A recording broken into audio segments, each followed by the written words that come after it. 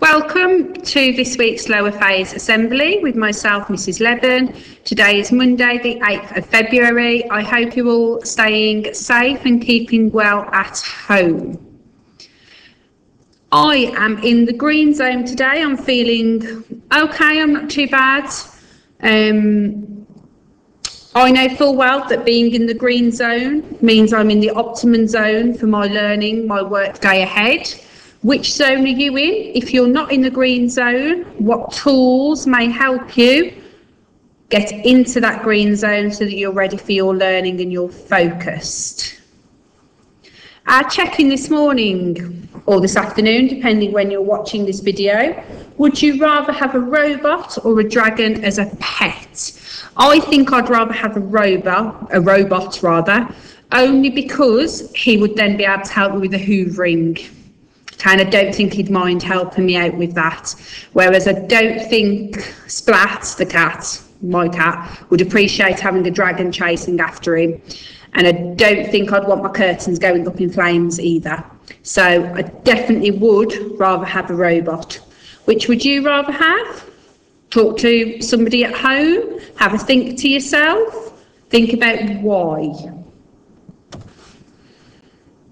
Workers of the week this week: Class 5, Millie May; Class 6, Evanina; Class 7, Mahmood; and Class 8, Caleb. I've heard you've all been working extremely hard at home, so extremely well done to those 4 children. Have a big round of applause. Keep up the hard work. I'm extremely impressed with the level of work that you're handing into school for us to see. And here is some of their work for everybody to see. So Millie May, I've got an example of your writing, your non-chronological report all about Samuel Pepys here. And I know full well that you made a fantastic 3D collage the other day, and you even made a cake of it. It looked absolutely delicious. Evanina, you've done some super maths work, excuse me. Miss Barnett said she was very proud of you for that. In year 3, Caleb, you've been inferring feelings, learning to infer somebody's feelings from a text. And then Mahmood, same again with reading, so excellent reading in year 3. So very well done, if that was your work. House points. The winning team with the most house points this week is, let me move the shade, is Saturn. So blue team, as I told you last week, that's my team. So very proud of you if you're in Saturn. Keep up the excellent work and keep on earning those house points. You will remember from last week that our core value for this term is to take care of each other. Myself, Miss Lee and Mrs. Hilton set a competition 2 weeks ago now, all about taking care and how we take care of each other. And we wanted you to make a poster. So our winning poster across Lower Phase is Harry Jones out of Class 5. And I'm sure you will agree, he's wrote a fantastic poem here, all about caring and how we care for each other at Eastfield. So very well done if you're Harry. I will make sure I put your 5 house points onto Sims, and you will be getting a certificate and something special through the post. So keep your eye on that. This week's theme, we are exploring Safer Internet Day. Safer Internet Day is on Tuesday the 9th of February, and this year it's all about recognising reliability. So the theme is An Internet We Trust, Exploring Reliability in the Online World. Now, reliability means it's trustworthy, okay? You can depend on it, you can rely on it. So why do you think that being able to trust online is important, whether that's something you're reading, somebody you're talking to? Why is reliability important? Just have a think. So, fake and inaccurate content on the internet is a big problem, so false information. Often it is not filtered or marked clearly to say it is fake.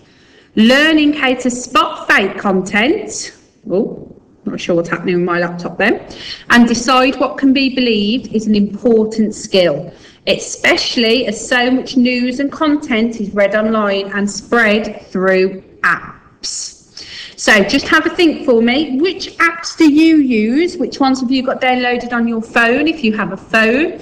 If not, which ones do your parents or perhaps teenagers in your household use? Are they reliable? Are they trustworthy? How do you know?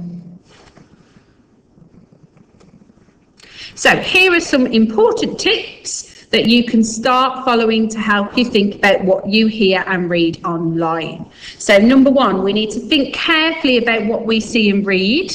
Can we find out more information? Do we know it's true? How do we know it's true? If we're not sure, we go into look at other sources, other websites, have a look for a video or read a book. Are they all saying the same thing? Or do opinions differ, or do the facts change depending on what you read? And finally, we need to remember to stay safe. Remember that people online are not always who they appear to be. So, just like last week, we're running a competition.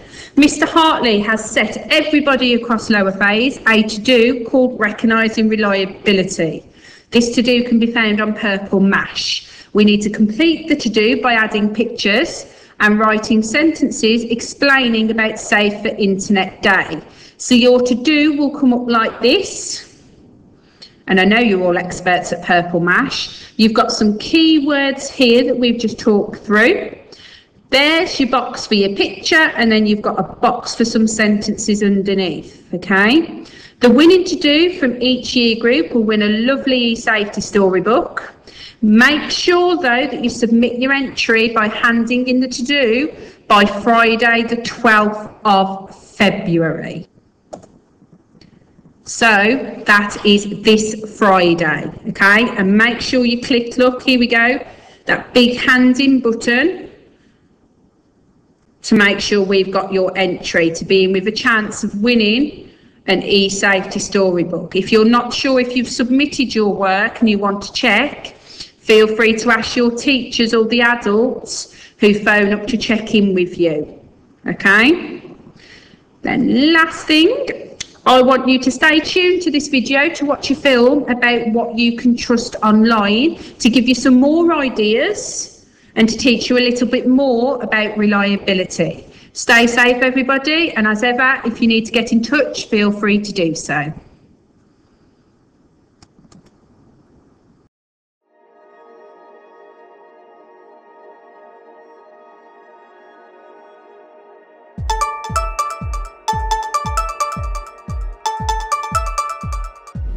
Have a look at our video about meerkats. Some facts are true and some information is false. Can you decide which are true and which are false? How much do you know about meerkats? Here are 4 fascinating meerkat facts. A group of meerkats is known as a mob, gang, or clan. As desert animals, meerkats need lots of water. They drink around 6 litres a day. Meerkats can grow up to a staggering 160 centimetres in height. That's the same as a gorilla. Meerkats are immune to some snake venom, which means they could take on a cobra. Want to know more about meerkats? Check out this site. Which facts were true and why? The mob, clan and gang run because lots of animals do that, make mobs and clans and gangs. I thought it was true because when I watched a TV programme, I saw a bunch of meerkats and one meerkat in different episodes take on a cobra, and then there was just 2 halves of the cobra. Well, I think the fact about the meerkats in the water drinking 6 litres a day, I think that's false because meerkats are really small. How can they drink all that water? The false ones were that they can grow up to the size of a gorilla. Because meerkats are little small things. So the title at the start, it said fake going down on the bit, but not spelled correctly. How does it make you feel when you see false information? It makes me feel a little bit stupid and sad and a wee bit angry as well. Annoyed. Well, it makes me feel kind of confused. How do you know what to trust online? Well, I would always check where it came from and who made it, and ask a trusted adult, and just check if anyone, like any other trusted websites, say the same thing.